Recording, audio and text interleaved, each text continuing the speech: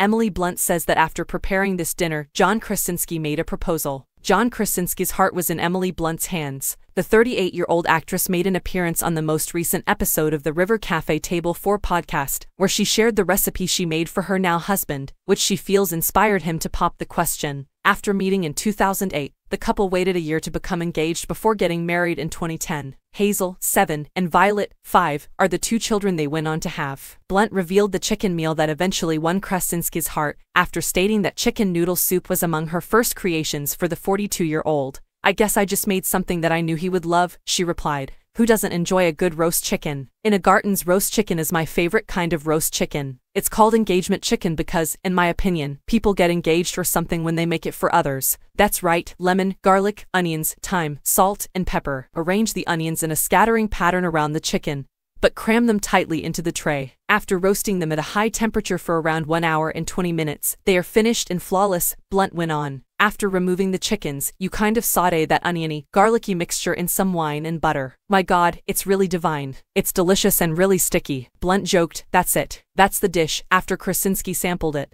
all it needed for him to ask the inquiry was that. The pair collaborated on A Quiet Place Part 2, which is the sequel to 2018's A Quiet Place and has Blunt in the lead role under Krasinski's direction. Earlier this year, the former The Office star enthused about working with his better half when Rachel Smith chatted with him in May.